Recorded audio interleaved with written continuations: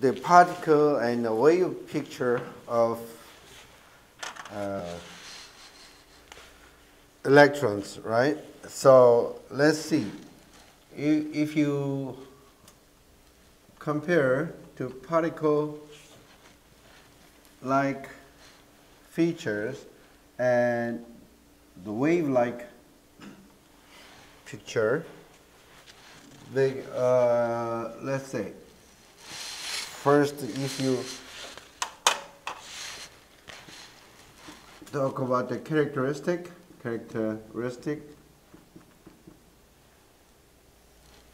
well, obviously, if you go for the particle-like picture, the position in space is a characteristic of the particle's position. In a wave-like picture, it should be extended in space.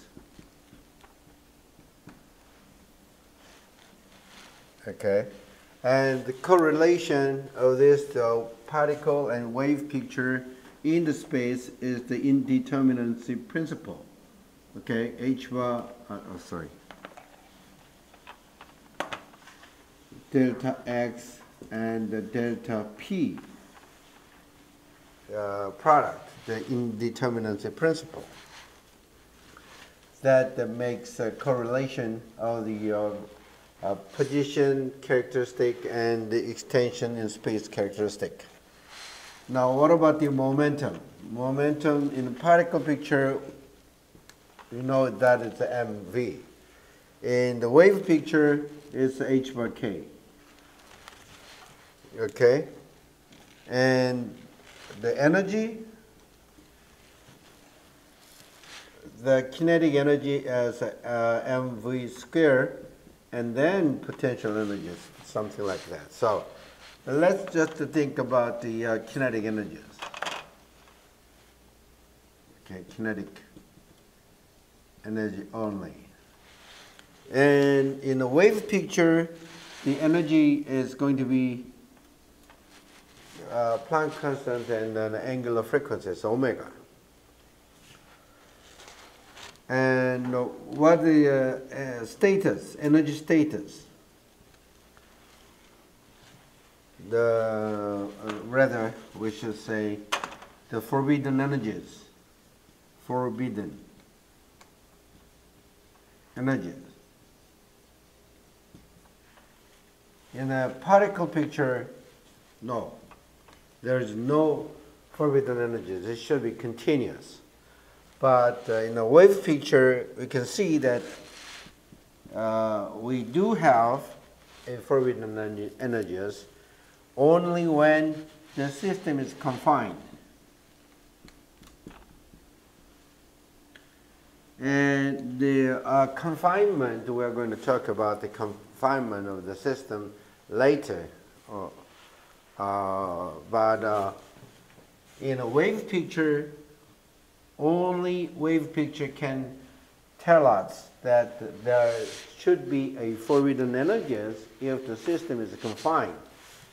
In a particle pictures, even if it is confined, the system is confined, we cannot have the forbidden energies. It should be continuous. That's the particle picture. And in reality, okay, we do see a set of discrete energies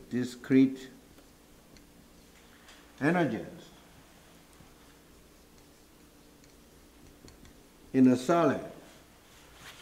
So, even though we cannot clearly say the electron is a particle or the wave, you can have both sides, dualities in nature. But we want to go for the wave system because only the wave-like picture we can understand, okay, a set of discrete energies which really there in the solid. So that's why we want to go for the wave picture instead of a particle picture. So naturally, the next chapter is a kind of introduction of wave system.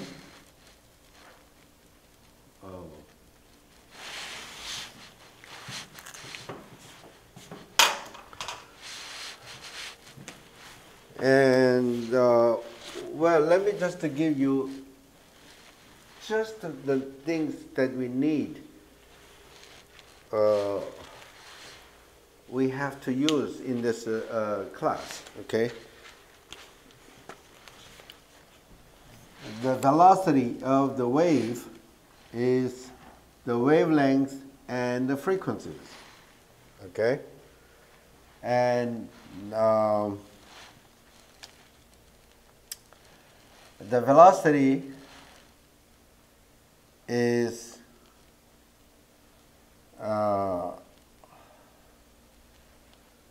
the frequency. Well, what should I say? The velocity is the omega divided by the k. That is, later we're going to talk about this.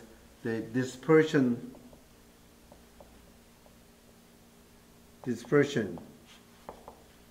of the wave, okay? The relationship between omega versus k is going to be the dispersion relationship.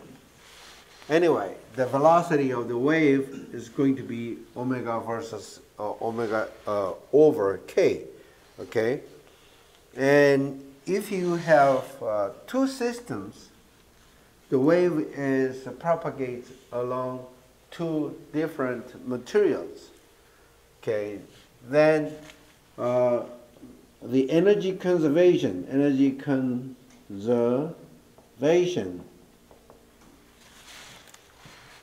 says the frequency cannot be changed.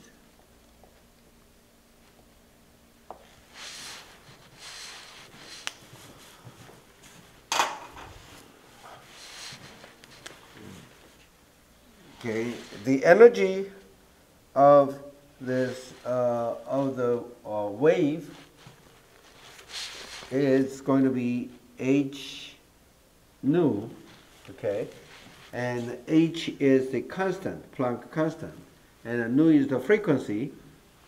So energy conservation says even if the wave propagates into different materials, the nu cannot be changed because the energy has to be conserved.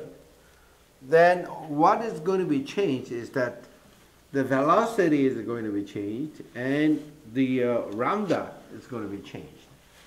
So if you have different materials, the omega versus k relations in the vacuum, let's say this is the omega versus k relationship in a vacuum, then in any substances, rather than the vacuum should be lower different slope, okay, in a material. It should show something like this, okay? The velocity is going to be changed to conserve the energy of the system. And dispersive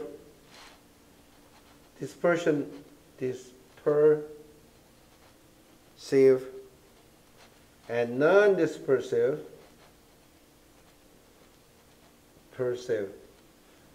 system can be defined as the velocity omega versus k. If it is a constant, then we call that non-dispersive system. If it is not a constant, then it's a dispersive system, which means the velocity is going to be changed inside of materials, some damping, whatever, okay? And there is a thing that should be distinguished is the group velocity, Vg, and the phase velocity, Vp. This is the difference. The group velocity is round omega over round k. But the phase velocity is just omega divided by the k. So if you have a non-dispersive system, omega versus k, if you have some kind of a, which is not straight line, you have some kind of a curve in omega versus k, then the phase velocity and group velocity is different. At this k values, the group velocity, phase velocity is going to be this slope, but the group velocity is going to be the slope at this moment. So this is a group velocity, and this is a phase velocity.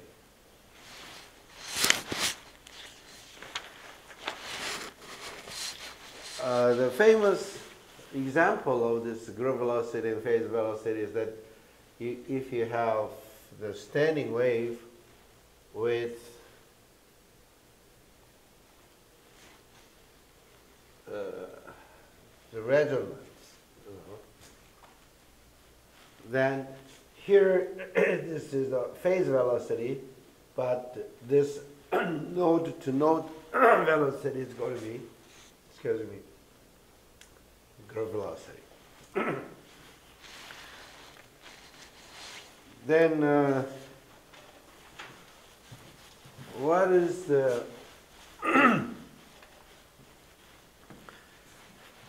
when we say the momentum is v, and this velocity, this is the mass times velocity, right? Velocity.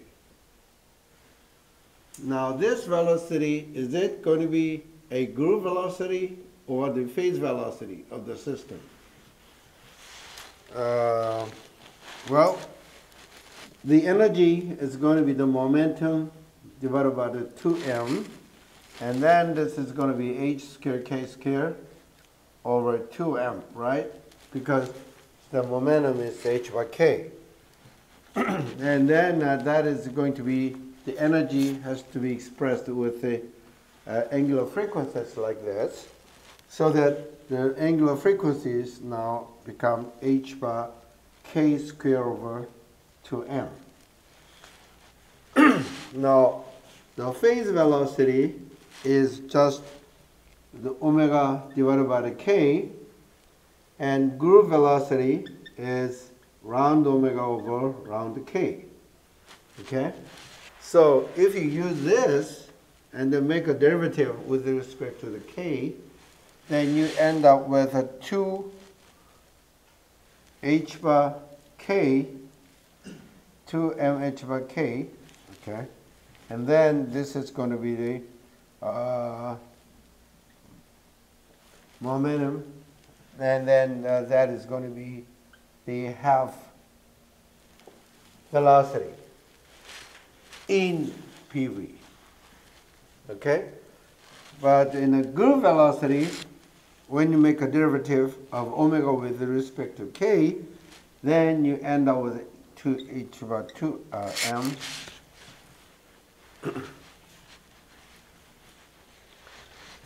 m, and that is going to be v. So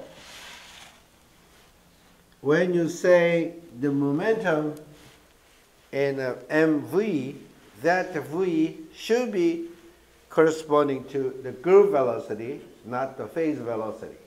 Okay?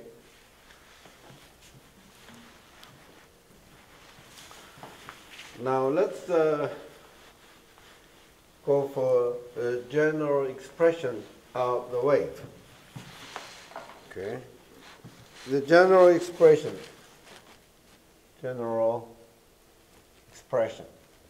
of the wave.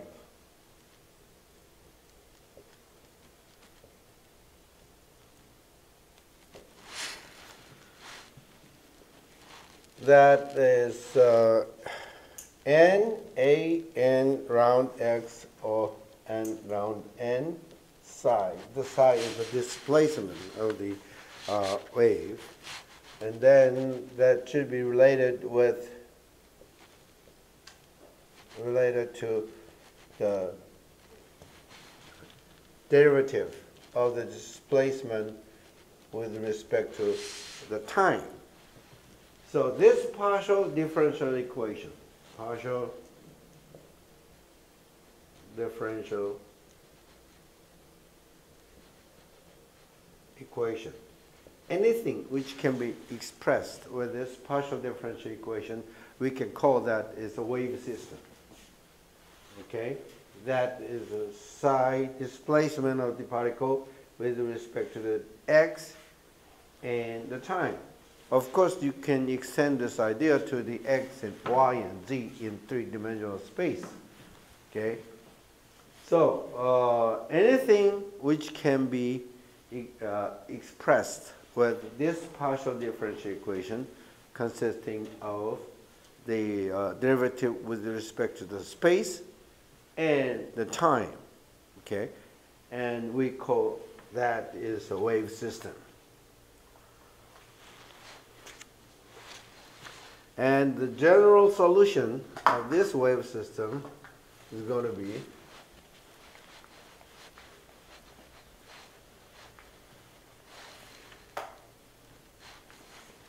psi is equal to a exponential I kx minus omega t plus b exponential minus I kx minus omega t. That is a general solution of this wave equation, okay? And according to, with boundary conditions, of course, you can specify the value of A and B, things like that, okay? And this is the solution, this is the wave to propagate to the positive direction, and this is the wave for the negative direction. So that is the general expressions. We are going to deal with the harmonic wave only, harmonic waves. In the light systems, we cannot talk about this harmonic non-dispersive system.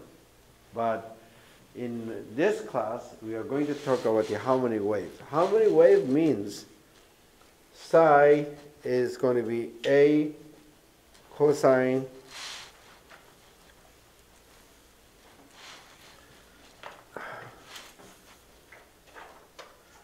omega t minus 2 pi over lambda x, which is A cosine omega t minus kx. That is the general solutions of this harmonic wave. Or we can have the sign, we can use the sign for this solution, just exact manner, omega t minus kx, things like that, okay? And then if we have these solutions, and this is the answer for the harmonic waves, to prove it, it's not difficult to make a proof.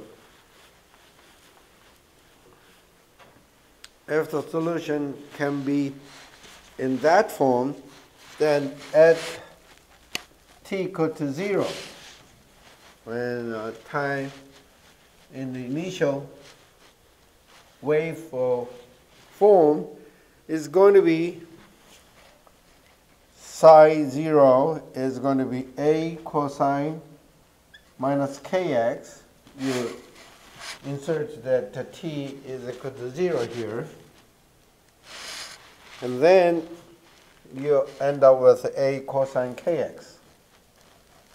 Right? Now, we have to see if t is not equal to 0, then how this psi the displacement of the system. In other words, if you plot the psi at a certain specific time, if, let's say, the system shows the displacement something like this, okay? So that it's just on this waveform. That is the psi A cosine kx, right? Now, what happens if time is going to, we set that time is not 0, so we have a certain time passed to this system, then what's going to change to the psi naught, the wave system? Now, if you set A now cosine, then omega t, because the t is not equal to 0, you have to set omega t here, and then k and x plus omega over k t, okay? This omega over k is correspond to the velocity of the wave, and velocity times the time is going to be the x, okay? The extra x. So if you insert that instead of x here, then obviously you can see that this is going to be cosine kx, just like time equal to 0, which means this waveform is not going to be changed after the passing of the time. It stays there like that, and then we call that the system is a harmonic wave. If the wave is different, something like, you know, like this, or diminishes, something like that, then this is not a harmonic wave anymore. So this is just a proof. Any wave system which can be answered to this form, cosine and sine, then we call that as a harmonic wave. And we are going to deal with the harmonic wave only in this class.